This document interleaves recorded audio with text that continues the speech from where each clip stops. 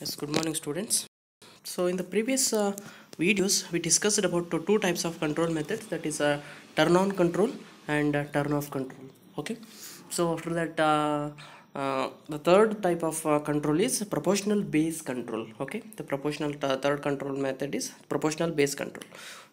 So you may get the questions in the exams like what is the necessity of base drive control in power transistor.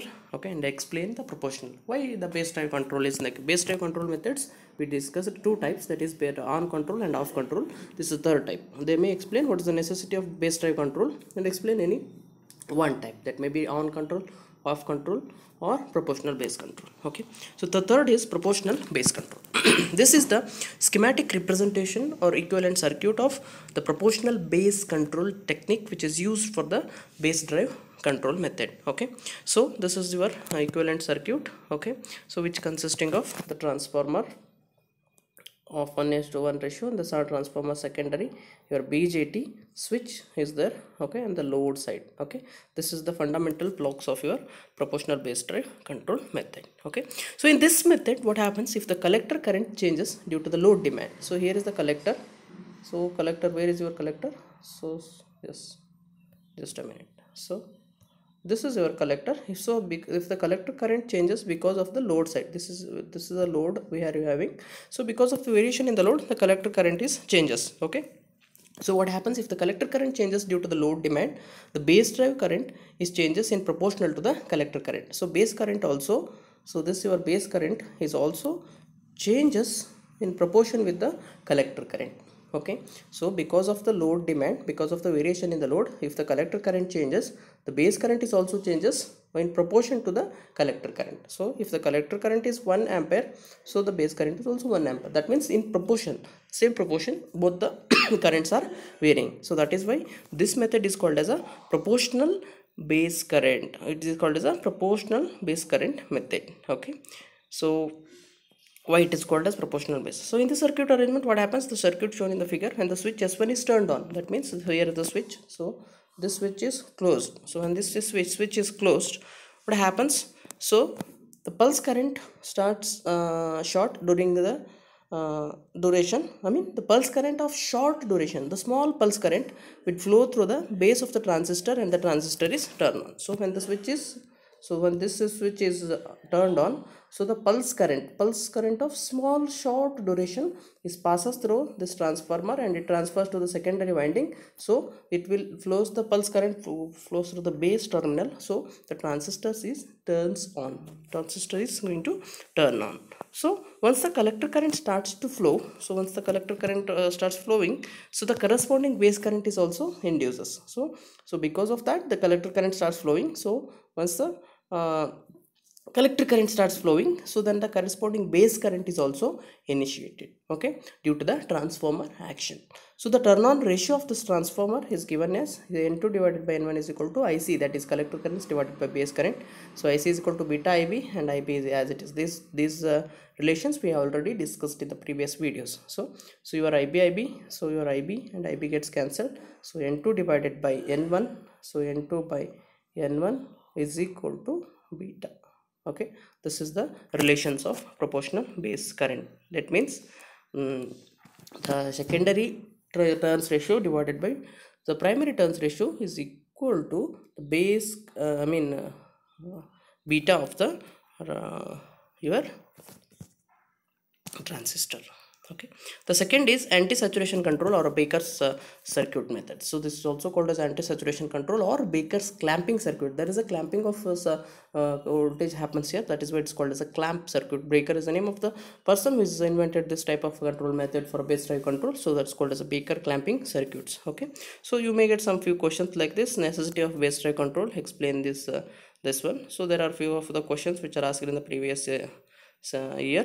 Okay, so this is the equivalent circuit of Baker's clamping circuits or collector clamping circuit. Okay, so it consisting of, so the diodes D1 and D2, load, transistors, and the input supply. This is the equivalent circuit. Okay, so if the transistor is operated in a hard saturation mode, what happens if the hard, there are transistors can be operated in two saturations mode, so hard saturation, soft saturations. Okay, so if the transistor is operated in a hard saturation mode, what happens, the storage time, there is a storage time of every transistor has some storage time. So if it is operating in a hard saturation mode, then storage time which is increases, and the switching speed of the transistor is reduces. If the storage time is increased, the switching speed is going to reduce. Okay, so by operating the transistor in soft saturation, so to make the storage time less and uh, increase the switching time more. So if the transistor is operating in a hard saturation, storage time increases, so switching speed is also reduces. If you are operating in the soft saturation, storage time is reduced and the switching speed is increased. So that is why, so it's better to operate the transistors in a soft saturation mode rather than the hard saturation mode. Okay, so this can be accomplished by clamping the collector emitter voltage. So here is a clamper circuit is connected. So clamper is nothing but, so these diodes are connected in a okay, so these diodes will clamps the voltage, so that is why it's called as a clamper circuit. So hard saturation, to operate the transistors in soft saturation, there is a clamping of voltages takes place. Okay, so here you can see here the clamping of collector current emitter voltage. So collector to emitter voltage clamping will happens, so then your transistors is operates in a soft saturation mode. Okay, now, so the collector current is given by, so you have to just go through the circuit along with this. So collector current IC is equal to applying the KVL to the output loop. So applying the KVL to this output loop, so you'll get the collector current value. So IC is equal to VCC minus VCM. VCM is nothing but the collector voltage divided by RC. So call this as an so you know that IC is equal to VCC minus VCE divided by RC. So instead of VCE, VCM. VCM is nothing but the collector clamped voltages. Okay, so the base current without the clamping, which is drive the transistors into saturation. So base current without the collector clamping, so it's given by, so if you apply the KVL to the input circuit, so here is your input circuit. So if you apply the KVL to the input circuit, so VB, so base voltage, IBRB, VD1, VBE. So here, so if you apply the KVL to the input loop, so VB, IBRB, so VD1, so VBE. So if you apply KVL to input loop, so you will get this equation. So go and simplify this, you will get IB is equal to VB minus VD1 minus VBE divided by RB. Okay, so this is your IB, call it as IB or I1, you can say, call it as equation number 2. Right, now the corresponding collector current is given by IC is equal to beta IB. So it's a base formula which we derived in the previous class. Okay, then once the collector and the transistor is turned on, so D2 is forward biased and conducts, thus the clamping is takes place. Once the transistor is turned on, so this D2 is the forward biased and the clamping of the collector emitter voltage will takes place. So you can see here, so applying to KVL to this particular loop. So what loop I have shown here, so you just keep your circuit with you, so apply the KVL like this. Okay, so you will get the VCE plus VD2 is equal to VBE plus VD1. So if you calculate the VCE from this equation, you will get, so VC is equal to VB plus VD1 minus VD2. So apply KVL like this. So you can see KVL from VD1 to VD2, VCE, VBE. So like that you apply the KVL, you'll get this equation. Okay, so the load current is given by IL is equal to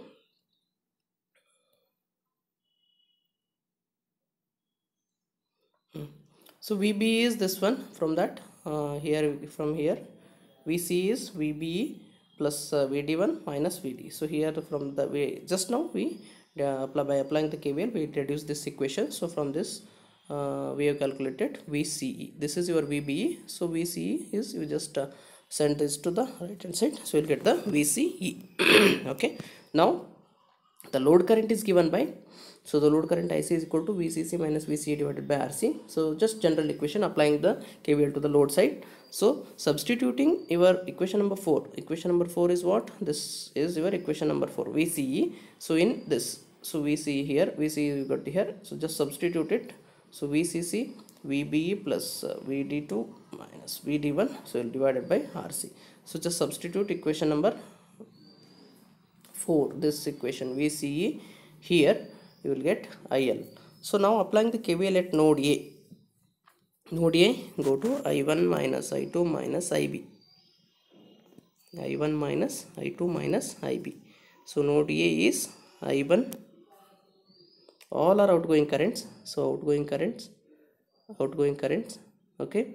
This is the incoming current. So I1, incoming current is positive, outgoing is minus I2 minus IB, right?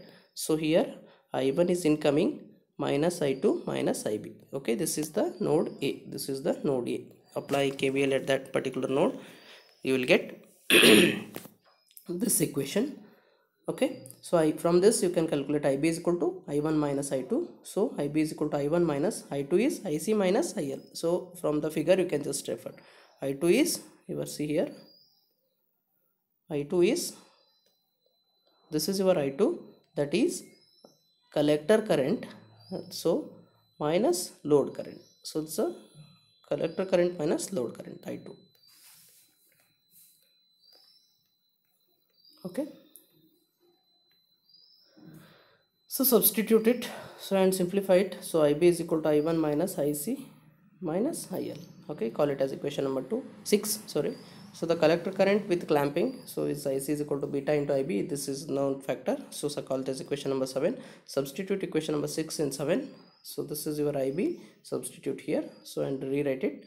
So IC is equal to beta into that much. So go on, simplify it for IC. So you will get IC is equal to beta divided by 1 plus beta into bracket of I1 plus IL. This is the equation you will get for clamping. So this is the equation for the collector clamping in case of the your Baker's clamping method. Okay, so this are anti-saturation control. There are few of the formulas which are definitely helpful for solving the problems. So these are formulas you have to remember. So IB formula, that's equal to I1, IC is equal to beta IB, and the collector emitter voltage, so collector current with clamping. Okay, just you note down all these formulas which will help you to solve the problems. So now we'll solve one of the problems on anti-saturation control method. So the collector clamping circuit, which is shown in the figure, so it's a downside, there is a figure, has a VCC is equal to 100 volts. Okay, VCC is equal to 100 volts, RC is equal to 1.5, VD1 is equal to 2.1, VD2 is equal to this much, VB is equal to 0.7, VB is equal to 15 volts, RB is equal to 2.5, and beta is equal to 16. So calculate the collector current without clamping. So calculate the collector to emitter, clamping voltage VCA, and the current with clamping. So these three parameters you have to calculate, and other the required parameters are given in the problem. So given, just note down the list out the what all the given parameters here. Okay, then the collector current with clamping. You know the equation, the collector current with clamping. Collector current is nothing but IC is equal to beta into IB. So IB you have to calculate first. So IB you have to calculate. What is the equation to calculate IB? So IB is equal to this one. So VB is known, VD1 is known, VBE is known. Just substitute all the values and calculate IB. Substitute IB here and calculate IC. So IC will give us around somewhere around, so 78.08 amps is the collector current ever without clamping you will get. Next is collector emitter voltage. Equation is now listed in the formula list.